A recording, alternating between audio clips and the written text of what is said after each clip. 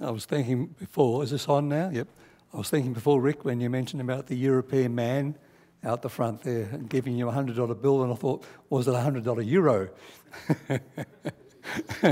But isn't it lovely how God gives you these encouragements and unexpected at this time?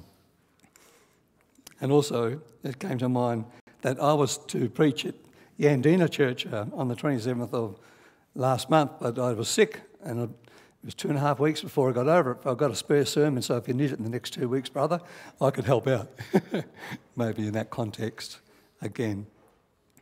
Well, if you've got your Bibles, we're going to look at a couple of passages. Today's message is a faith that doesn't hold on to hurts. A faith that doesn't hold on to hurts. So if you look in your Bibles there in James chapter 5 and verse 13, there's these three little phrases, like little staccato phrases. It said, "Is anyone among you suffering? Let him pray. Is any cheerful? Let him sing praise. Is any among you sick? Let him call the elders." So that first little phrase of verse 13, "Is anyone among you suffering? Let him pray." Or the word suffering there can be translated, "If anyone among you vexed, is anyone among you troubled or afflicted?" Or simply, "Is anyone among you hurt? Let him pray." Take your hurt to the Father. Take your hurt to the Heavenly Father. This, after all, friends, is what our Lord Jesus did. In the book of James, the Lord Jesus' name is only mentioned twice, but he's referred to as the Lord of glory. Now, James, the brother of the Lord, or half-brother who wrote this book, don't get any confused with Peter, James and John, but James, the brother or half-brother of the Lord, he never referred originally to Jesus as the Lord of glory. It was after the resurrection when God's Spirit worked in his heart. And he, like his brother Jude, who wrote the book of Jude, and his own mother, at one stage they all thought that Jesus was mad and they came to take him away. And I'm sure there were many other times that our Lord Jesus was hurt by the misunderstanding of those in his own household that he fellowshiped with, that he had Passover with every year for many, many years. No doubt he was hurt about that. How did he deal with all that? Well, I'm suggesting he took it to the Father. He prayed. You know, he got up early and he went to the Father and prayed. He often went to the mountain and he prayed. I'm sure he included those things. And then with the beginning of his ministry, remember, our Lord prayed earnestly, and he prayed all night for the 12 disciples. But they had such a little understanding of the things that the Lord Jesus said. And I'm sure that if you're a teacher of people and they don't get it, it hurts, it disappoints you. How did he cope with that? He took it to the Father. Then he was betrayed. He was hurt in betrayal. He was denied by Peter, hurt by Peter, his close friend. He was abandoned by all his disciples. How did he deal with all that at those last moments?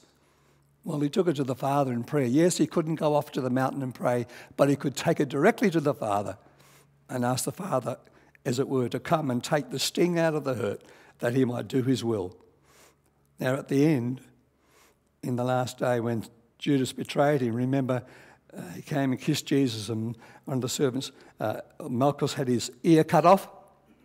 The Lord Jesus said, I could have called 12 legions of angels to my aid, and an almighty display of power could have come in an instant and brought closure to his suffering and hurt, but that would have thwarted the plan and purposes of God, and he never did it. He just trusted his Father, and he prayed to God about all these things that were coming upon him. And so are we. We receive Christ Jesus by faith, so we live in him by faith. And if we're hurt, if we're suffering, if we're afflicted or vexed, whatever it is, the Word of God says pray. Bring it to the Father with open hand. Let him take it and blow it away, whatever it is. I don't mean to minimise those hurts, but the Scripture's saying, if you're suffering, if you're hurting, pray, bring it to the Father. Now God, the God of our Lord Jesus Christ, the Lord of glory, he's in the strong faith growing business. And if you come to Christ, your troubles and hurts actually are only just commencing in one way. But we must learn not to allow these hurts to paralyse us, and we must be careful that we do not cause unnecessary hurt at all to others. There's three things I want to emphasise today, and if you've already had a quick glance through the bulletin, you'll see what they are. And as I read and scanned through the book of James, there's just three I want to mention. First of all, we are to have a faith that doesn't hold on to hurts that come through the tongue. A faith that doesn't hold on to hurts that comes through the tongue. Now, in the book of James, there's 5 times the tongue is mentioned. You know, the tongue is an amazing part of our bodies. We couldn't eat our food and move it around in our mouth and taste it without our tongue. But it's not talking about that in that context. It's talking about the speech and expression that God has given to each of us, because we can hurt each other so easily. So if you've got your Bibles there, I want to read a portion of Scripture with you. James 1 and verse 26. This is one instance here. If anyone thinks he is religious and does not bridle his tongue, but deceives his heart, this man's religion is vain. And then in chapter 3 and verse 5 and following, perhaps one of the most extensive passages of Scripture in the New Testament relationship to the tongue, James writes this. So first of all, verse 4, look at the ships also. Though they are so great, they're driven by strong winds, they are guided by a very small rudder, wherever the will of the pilot directs. So, verse 5 of chapter 3, so the tongue is a little member and boasts of great things. How great a forest is set ablaze by such a small fire. And the tongue is a fire. The tongue is an unrighteous world among our members, staining the whole body, setting on fire the cycle of nature, and set on fire by hell. For every kind of beast and bird, of reptile and sea creature can be tamed, and has been tamed by humankind. But no human being can tame the tongue, a restless evil full of deadly poison. With it we bless the Lord and Father, and with it we curse men who are made in the likeness of God. From the same mouth come blessing and cursing. My brethren, this ought not to be so. And so we see something there of the power of the tongue. Just think about the power of the tongue being a fire in our society generally. Think about what you hear. Think about question time in our national parliament. I know of teachers who used to, for many years, take their children to listen to and look at Parliament and go to question time, who no longer go there because of the language and the vitriol and the stuff that happens there during question time. If this is our leaders, the way they speak in those times, wow, it's sad, isn't it? Look what's happening with people and hurt through SMSs and Facebook language, the scourge of domestic violence and the things we see enacted on our TV in relationship to, say, adverts about that, and the use of the tongue and people cowering, road rage and the tongue and violence coming from there. It's just everywhere, is it not? And we see something of the power of the tongue being like a fire, and bushfire brings destruction. The book of Proverbs says these things. The tongue of the righteous is choice silver. The mind of the wicked is of little worth. The lips of the righteous feed many, but fools die for lack of sense. May our tongue be that which feeds many. There is one whose rash words are like sword thrusts, but the tongue of the wise brings healing. May our tongue, may the words that we say as believers in Christ bring healing. Death and life are in the power of the tongue, and those who love it will eat its fruits. So let's be very careful. We can either bring life or kill it by what we say to others overall. So here we are, friends. We can sing praises one moment to our God from heaven who's made us, and we can slander someone the next. What a strange lot we are. We can get caught up in gossip and lies if we're not careful, and never think for one moment that you've ever mastered your tongue. So the moment that you think you've got it all under control, something will happen, something will boil over, somebody might get hurt. There's 3 things I just want to touch on in relationship to the faith that doesn't hold on to hurts through the tongue. Marriage and family, member to member, pastor and people. What about marriage and family? Now, these are the most intimate relationships we can have. And so I ask the question, Why is it that those that we love the most, we hurt the most? Why is it that those we love the most, we hurt the most? And we hurt them often with our tongue. The scripture there tells us in James to be slow to anger. Don't let the sun go down on your anger. In relationship to your marriage, you might have some late nights, but that's okay. It's better to deal with it in love.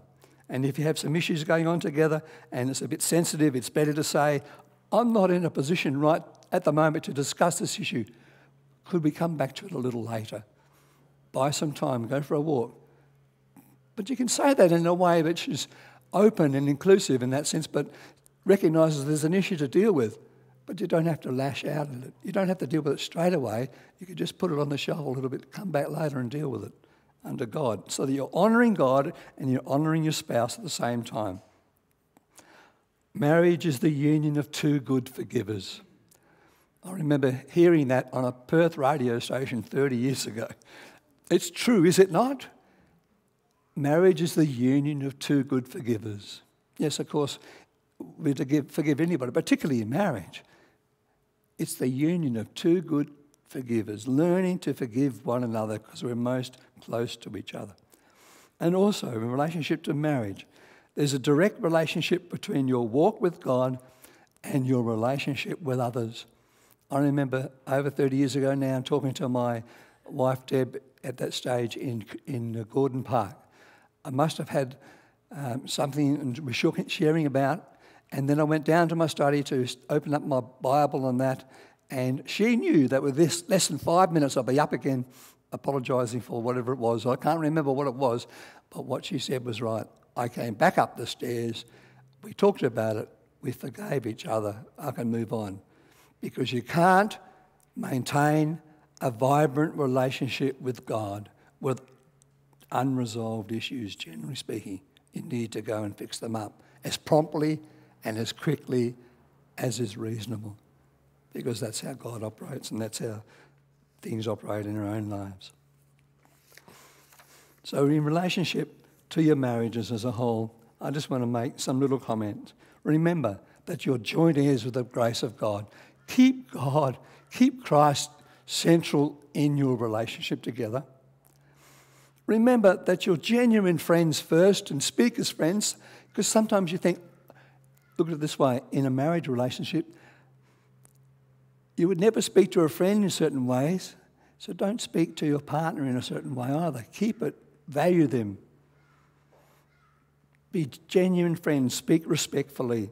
You're genuine friends as well as lovers. That you're separate individuals and you're a couple. Focus on your strengths, not your difficulties always. Learn together in a calm way to negotiate the different things you're going to go through in life and learn to compromise. Talk to and about one another positively at all times. Know that you can face and have the courage to resolve the conflicts that whatever you go through.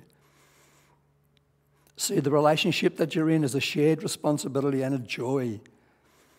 Remember and go over the shared values and practices them that you find in the scripture and in your life. Share your dreams and hopes and verbalise them with each other. This you can do. In this way you can honour God. In this way you keep the tongue and your tongue from slipping into evil or hurting your partner. What about generally other relationships within the family? You know, you heard the little phrase, sticks and stones may break my bones, but names can never hurt me. Do you remember that one? Is it true? Well, I don't think it's true at all. As a young kid, my nickname by my brothers was Weed, W-W-E-D. It had nothing to do with cannabis. I think it was just skinny, but Weed. Now, I hated it, but they used it all the time. They used to tease me with it. Well, if you see that as parents with one another, pull them up. Pull up your siblings or your children. There's no way to speak to one another. It hurts them. My father also, a man of his time and his age, I don't know whether he ever thought about it, but for many years he would say, oh, you're useless, Mark. You can't do anything right. What a damaging tape to go round and round and round in my mind. It took me 30 years to wash it out. And then one day in 1980, having been in Queensland for a year, went back home, my father was saying the same thing to his 13-year-old stepson, and I stepped in and said, Dad, you can't keep saying that. I said, you said it to me. It took 20 years to get it out of my system or whatever, but you can't keep saying to him. So you've got to be very, very careful what you say to those whom you say that you love. We need to discover and practice healthy ways of relating where there's no fighting, fleeing or freezing. Never let bitter jealousy and selfish ambition simmer in your heart. And this is the crux of it, friends, that we're made, God has made us for peace and joy in our relationship, both with God and with each other. And we're not made to carry indefinitely unresolved conflict and hurt. God hasn't made us that way. We're to enjoy peace and harmony in our relationship, not unresolved conflict and hurt. And where there is unresolved conflict and hurt, take it to God and do something about it if you can. Take somebody with you, get some counsel, get some help, because it's worth it. You need to be liberated and freed from these things and not allow the tongue to, and the hurts of the tongue to cripple your faith overall. What about fellow members to members? Well, in the scripture, you read Paul said in Philippians 2 to Erodia and Syntyche, they were having some sort of a misunderstanding. Well, obviously got to Paul that there was a big beef going on, so he writes to them to be one in the Lord. So it does happen. You can fall out with one another. And then in Acts 15, Paul, said that there was a sharp contention that arose between Paul and Barnabas over mission. Paul went one way, Barnabas went another way. So there was something again said with the tongue or vision or whatever happened, and they separated their ways. These things happen, and you have to deal with them. I remember being in a members' meeting, which I was chairing in Perth many years ago, and I had to adjourn the meeting because one of the older ladies was just screaming out at top of her voice. We couldn't hear what was going on. I just adjourned the meeting and asked the deacons and elders to come and sit down the front and said, oh, what's going on? And try to understand her need at that particular time and somehow move on. Sometimes, friends, biting your tongue and keeping back sharp or harmful words produces a remarkable sweetness. Remarkable. Think about what you're going to say before you say it to somebody else who's a member in the Lord. If you suffer humiliation at the hands of unkind people, will get your eyes off yourself. Put it onto our Lord Jesus. And Theo and Bob, your grandmother was right.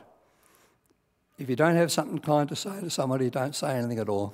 I'll pick you out because your grandmother would probably say that. Think about if envy, if bitterness, if self-pity, if anger get in your way, deal with them. Limit the problems that you create for other people. Think about that. Limit the problems you might create for other people.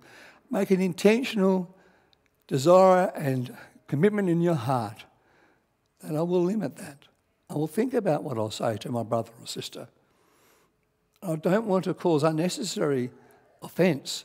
I want to speak the truth in love, but I'm going to limit what I'm going to say because it might take a long time to repair it otherwise. And then pastor and people. Friends, the man that loves you the most is the man that tells you the most truth about yourself. As pastor from the pulpit, amongst his people and visiting, sharing together, is to speak the truth in love. That's true. Rick Warren has a recipe book called, and has a section in there about eating pasta, P-A-S-T-A, not P-A-S-T-O-R, eating pasta.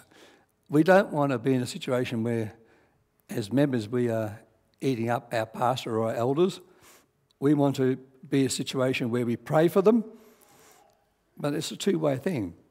If someone in the pastoral team is speaking rudely to you, then take it for granted that their rudeness really has nothing to do with you. Assume it reflects that they're having a bad day. And respond courteously. But for love covers a multitude of sins. But if someone's routinely rude, then speak up. let them know that you're uncomfortable. Ask them for a way in which they can suggest a workable solution so you can move forward. Our Lord Jesus had a righteous anger. He called out the hypocrisy of the scribes and Pharisees. He was not afraid to do that. Peter says in his scripture, in the book of Peter, for elders and pastors, that we're not to be domineering over the people, but to be examples to the flock.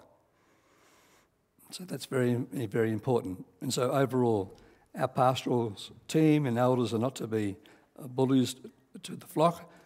If you find that anybody's bad-mouthing you, whatever, undermining you, well, speak up, take someone with you if need be, try and sort it out. You don't have to remain silent. Now, where does all this stuff come from with the tongue? Well, you know that the scripture says to us that we'll be accountable for every word that we speak. It's pretty sober, isn't it? And in Matthew chapter 15, verses 18 and 19, Matthew writes, "But what comes out of the mouth proceeds from the heart, and this defiles a man. For out of the heart come evil thoughts, murder, adultery, fornication, theft, false witness and slander." False witness and slander, the sins of the tongue. These things come out of the heart. So it's like our heart is a great artesian well, and the artesian well just springs up of itself in the force from the earth and flows out over. And slander, false witness, the sins of the tongue come from the heart. And this is what the Lord of glory has come to do. He's come to save us from our sins. He's come to change our hearts. He's come to make us new creatures in Christ. He's come to do amazing work, something that you couldn't do, that I couldn't do. But he's come to do it, and it's all of his grace. It's all of his mercy. And that's why we need him. He's come to save us. And it should then change the way we speak to one another, the way we view one another in our marriages, in our family life, from one-to-one as members and pastor to people, people to pastor. So in Colossians chapter 3 and verse 8 and 10 it says this, "But now put them all away, anger, wrath, malice, slander and foul talk from your mouth. Do not lie to one another, seeing that you've put off the old nature with its practices and have put on the new nature, which has been renewed in knowledge after the image of its creator." We are new creatures in Christ, and we are to live out that new creature status in Christ by the power of his Spirit. The facts are, we still sin. The facts are, we are not perfect this side, but God, by his grace, is making us a better people. He's making us where we're in a position that we can limit the damage we say with our tongue in home, in our members one-to-one, and with our pastoral team as well. And where we have sinned, there's that wonderful provision in 1 John 1:9, if we confess our sins, he is faithful and just to forgive us our sin and to cleanse us from all unrighteousness. Hallelujah for that. So we are to have a faith that doesn't hold on to hurts that come through the tongue. If there's some past hurt, when someone has now deceased that you can't fix it or attend to it, still take it to the Father. Pray about that. If there's a present hurt that's getting at you, take it to the Father.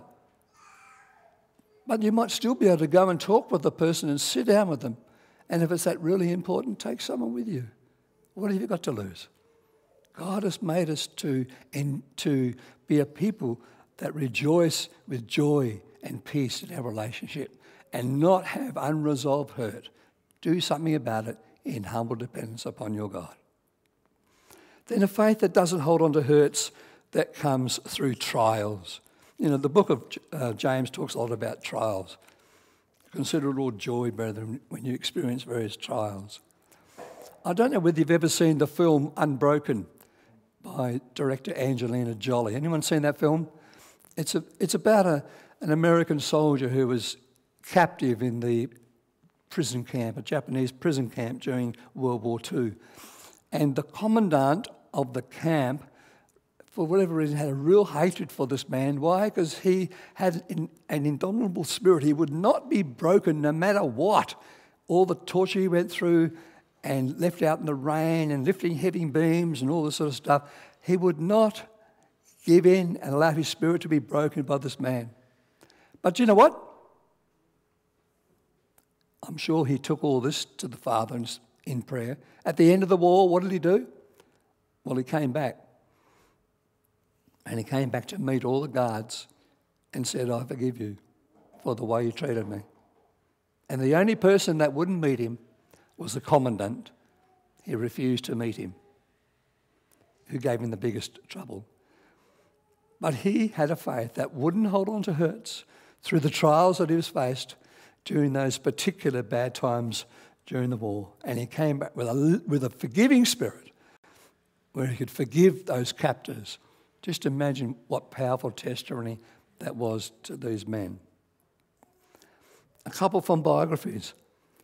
I've been reading biographies, and I want you to encourage you to be always reading something biographical in relation to mission people, because it inspires you and it leads and guides you with different temperaments and opportunities. But I've been reading about Elizabeth Elliot, and she wrote a book called Through Gates of Splendour, and her husband was called Jim Elliot.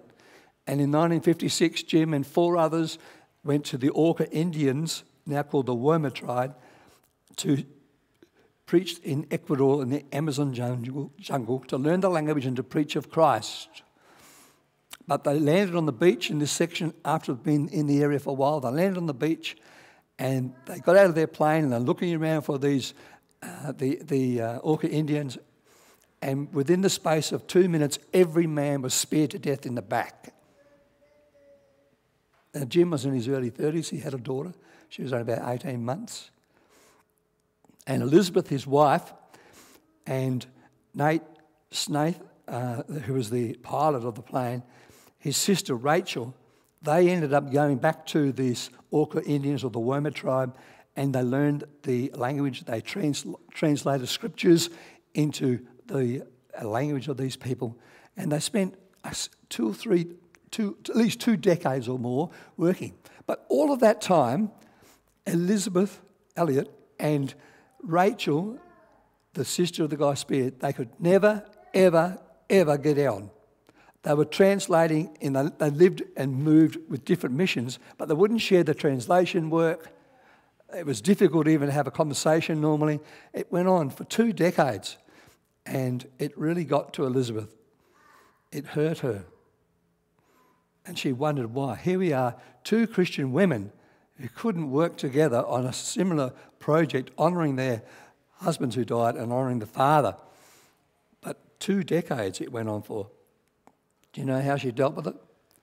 She just took it to the Father in prayer. I've put in the little bulletin here, something that you can cut out and put into your Bible or somewhere precious for you, a prayer of surrender that she had. It was actually her husband's, Jim, but she adopted it as her own. Look at it. It says, Lord, I give up all my own plans and purposes, all my own desires and hopes, and accept thy will for my life. I give myself, my life, my all, utterly to thee, to be thine forever. Fill me and seal me with thy Holy Spirit. Use me as thou wilt, and work out thy whole will in my life at any cost, now and forever. I don't think you can get a more inclusive prayer of surrender. That's how she dealt with it. So in relationship to this ongoing niggling time with Rachel, she surrendered it all to God in prayer. It was just one of these living with an unresolved relationship. And sometimes we've got to learn to do that as well, even though you might like it to be another way. And then another one from missionary over the years is Amy Carmichael. Well worth a read, her books and her biography. She was a missionary to India in the late 1800s. I think she died 1901 or so. She was involved in rescuing girls who were going to get caught up in prostitution in the temple, and she had a little orphanage going, and it was amazing work. She never went back to England. She had 51 years there, in India, and for the last 20 years she never got out of bed. She stayed in her room because she had a fall and hurt herself, and something happened. She was just invalided. But she could pray and she could direct the mission people, but it was a great trial that she went through and suffering, but she continued an effective work for God where she was. She committed it to God in prayer. Now, these people I mentioned learned how to rejoice under trial and not hold on to their hurts, but allowed all they went through to deepen their trust in God. They learned to turn their hurts into prayers of surrender. Is any among you suffering? Is any of you hurt? Pray. Bring it to the Father. This is the way we need to go. I don't know what your trials or sufferings are today. They're probably nothing like that in that context, but I know one thing for certain, that we all have them. They just take a different colour, a different intensity, but you can bring them, you can pray, you can bring them to the Father, because that's what our Lord Jesus did. That's what saints of God have done and do. Perhaps you've been passed over for a job or a promotion because of your faith and stance. Maybe you've been mocked or scoffed at for being a Christian at school or before your family. Even this week I gave a Christian booklet to my son. When I met him down, I took him down to the Southport and he just sort of went back in his chair like that. Oh, Dad, that sort of thing. Well, it happens. No matter what the hurts, no matter what the trials we go through, bring it to God. Forgive. Lock yourself up to God and believe that God is continuing his sovereign work of making us image bearers, just like his Son. He's committed to that. Hurts that are nursed and cradled brings birth to bitterness and resentments, which leads us away from our active faith and reliance upon God. Anything that does that is not good. We are to learn to lock ourselves up to God and him alone. In the middle 1800s, Spurgeon, a famous Baptist preacher, was preaching at the Metropolitan Tabernacle, and he saw some skirmish thing happening in the back. He wasn't sure what happened. But see, in the back corner of this auditorium, which seated, I think, 8,000 people, someone had yelled out, "Fire, fire!" And there was a great mass of that corner of people, and 7 people died. There was no fire, but they got trampled to death. And one of the deacons came up to Spurgeon at the front and whispered in his ear what had happened, and he just collapsed on the floor, just taken out that 7 people had died through such an irresponsible act. And then he had to go off for a whole week to a friend's place. He couldn't speak that night. He went off and just lay down, just absolutely physically and spiritually exhausted, hurt that someone would do that into his own congregation. And then by the end of that week, he's reading in Philippians chapter 2 that every knee will bow and every tongue confess that Jesus is Lord to the glory of God the Father. And he realised that he can't allow the hurt that he saw within his own congregation and that unjust act stop him from ministering. So he got up, went back and continued his work preaching in the church. In another context, Spurgeon wrote, "I know nothing that can so comfort the soul, so calm the swelling billows of grief and sorrow, so speak peace to the winds of trial, as a devout musing upon the subject of the Godhood." In other words, ponder God, pray to God, enjoy God. He will bring you out of your trials, will help you cope and bring you through in that sense, no matter what you face. And lastly, a faith that doesn't hold on to hurts that arise from unfulfilled expectations concerning healing. James 5 gives us some great guidance there about healing. James says, "Oh, what a joy it is," to say, when someone that you love and cared for is healed.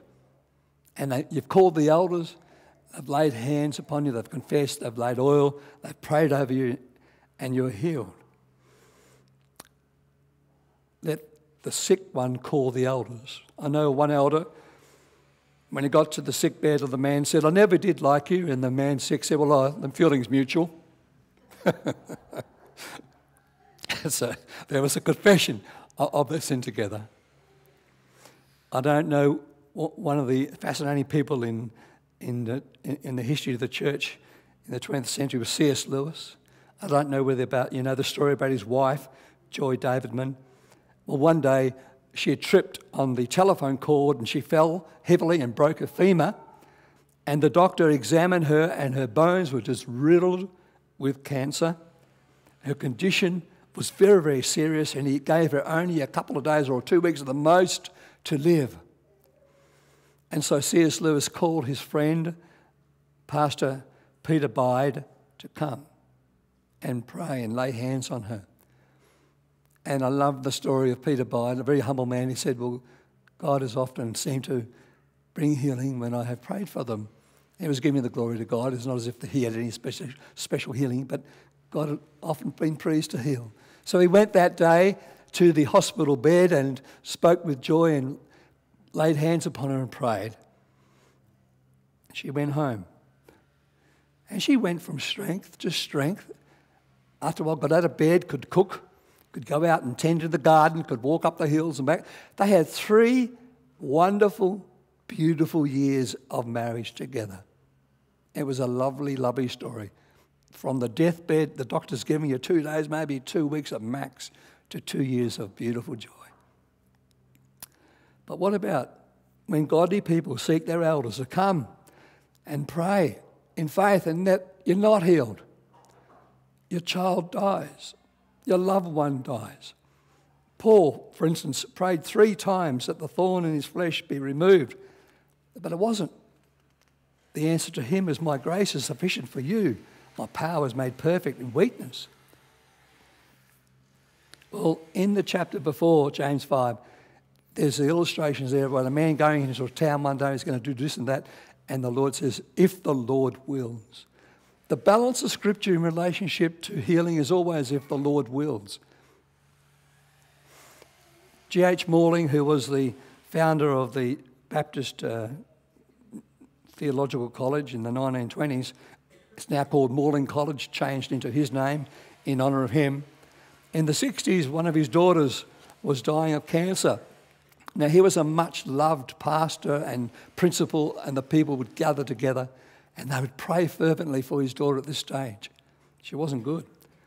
And the prayer meeting was going on, and then the prayer that gave freedom overall was, "Lord, if you have a higher plan for her than what we're praying for, then we'll willingly embrace that for your glory." And that gave them liberty, and she did die. Even though they went through the process of calling, anointing and confessing sin, sometimes it's according to his will. It happened to me in Perth with my late wife Rose. We called the elders and our home group.